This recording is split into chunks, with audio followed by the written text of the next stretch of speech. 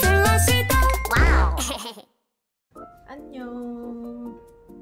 오늘은 제가 숙언니와 별이와 셋이서 캠핑을 하기로 했어요. 숙언니 캠핑장에 놀러 가기로 했는데, 이제 언니가 저 이제 심야괴담회 촬영 때 중간에 얘기를 하다가 언니가 자기 캠핑 장박해놓은 데 있다, 놀러 와라 해서 저도 네네 했는데 진짜 제가 이렇게 또 가게 됐습니다. 놀다 올게요. 안녕. 별이랑 같이 모자 쇼핑을 했어요, 휴게소에서. 감사합니다. 안녕히 계세요. 따뜻한가요? 네. 그 모자? 아유. 근데 잘 어울려, 이런. 저도 이 모자를 샀습니다. 휴게소 와서. 뭔데요? 이거요? 이거 솔라시도요. 언제 나가요? 머리 색깔 공개되면 안 돼요? 이거 1월에 나가요. 그래요? 저 컴백하고 나가나요? 네네네네. 문별씨 노래 나오셨잖아요. 그래요? 네, 나오셨는데. 어디 한곡 불러요? 나오셨는데 왜 나왔냐 물어봐. 그래. 네. 몰랐네. 노래 한 곡 불러주세요. 시작. 진짜 1월 후에 나가요? 맞아요. 저 컴백하고 나가는 거 네네, 맞죠? 맞습니다. 룰루랄라라 루나티? 네, 룰루랄라요? 아유, 룰루란나나. 그랬어, 난 룰루란나 이건가요? 아니에요.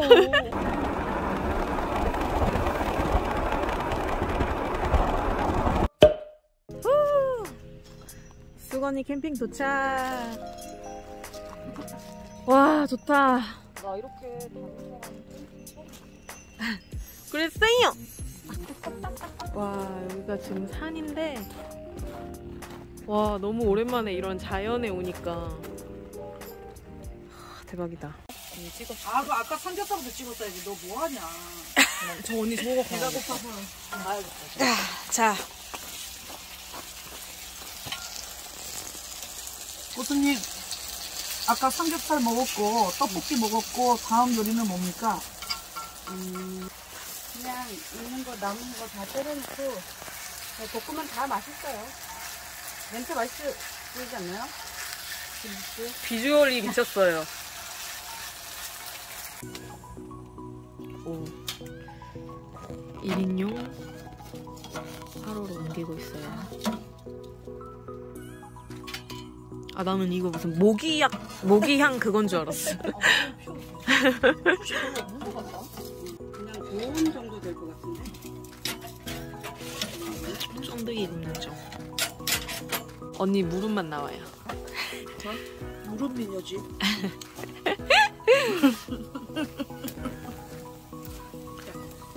지저분하지? 이거요? 지금 그냥 우리가 이만큼 먹었다 이 정도 보이는 느낌? 그러니까 맛을 알았네. 일부러 저런 거네. 뭐 먹었어? 먹으면 먹기 없지. 아까 팥죽 먹고 아니 고양이 떡볶이 먹고 이거 먹은 게 없지. 먹은 거 없잖아. 그다음 볶음밥 그 테이블로 바꿔야 되겠다. 이 테이블 가지고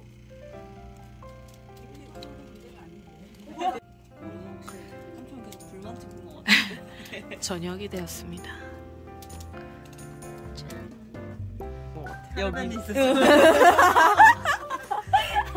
여기 화장실 있고 따뜻하고 너무 좋아요. 만약에 그게 없고 여기서 자야 된다. 예쁜 분. 아니 여기서 자야 된다. 근데 여기 사우나 텐트도 있어서. 사우나 텐트 잘 거나. 그치. 근데 아까 가보니까 좋더라고. 카라반 안으로 들어왔는데 여기 화장실도 있고 이렇게 밖에 보이게 또 할 수 있어요. 숙언니랑 미라 언니는 이제 옆 카라반에 계시고, 그리고 저랑 이제 별이가 여기로 왔는데, 춥지만 손실. 노니까 너무 좋네. 그래 내가 좋다 했잖아. 가자고. 자주 오자고요? 확실해요? 이것도 편집하는 거 아니죠? 본인 거라. 아니 제 얼굴 가까이는 오지 말아주세요. 제가 거리두기 하는 거야 지금? 네, 제가 아까 제 상태를 봤는데 좀 놀라웠어? 추운 데 있다 와서 그래, 더더욱. 이 모자도 휴게소에서 급하게 사서 배 타고. 이게 손수 뜬 거라 그랬나? 손뜨개질. 이뻐요. 감사합니다. 지금 저녁 9시인데 이제 언니들이랑 별이랑 2시간만 더 먹고 더 공격하기로 했습니다. Let's go! 몇 시? 지금 몇 시죠? 지금 11시 1분이요. 은별씨 얼굴 나와도 되나요? 안 돼요. 나오고 있어요. 문별이다 로고를 이렇게. 네, 안녕하세요. 그냥?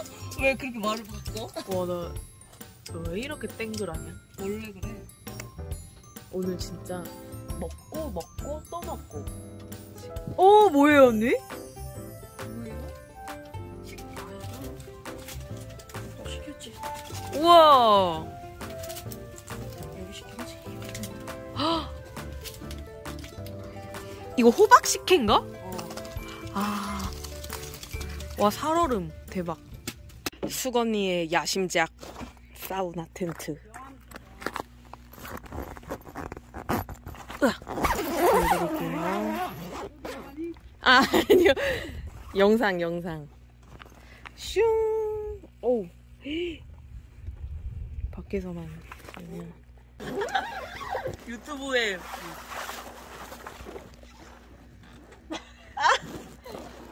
얼굴이 안 보여. 얼굴 그 옆에 앉아봐. 저쪽 옆에. 이쪽 옆에 앉아. 이쪽이야? 그래. 좋아.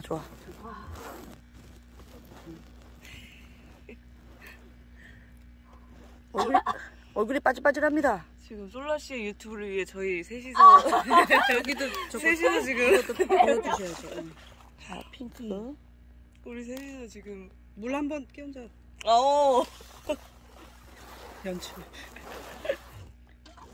조심하십시오. 조심해.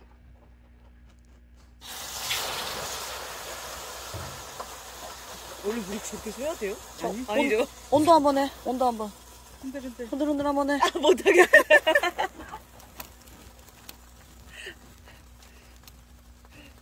잠깐 안 돼.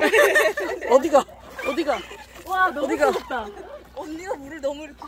지금 12시 17분입니다. 와, 지금 엄청나게 먹고 들어왔어요. 와, 사우나 너무 좋다. 사우나를 하고 오니까 진짜 너무 개운해요.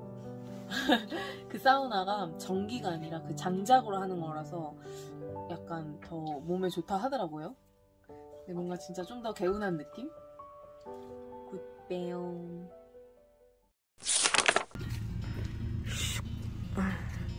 키를 두고 저는 지금 신발을 신고 나왔어요. 지금 아침 9시라서 조금 조용한데 일이 있어가지고 가려고 합니다.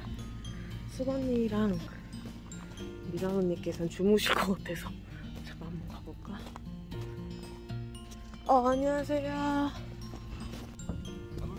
네네네, 감사합니다. 안 추우셨어요, 근데? 네. 좀 찼을 따뜻했어요. 다행입니다. 감사합니다. 어제 어이구. 저는 떠납니다.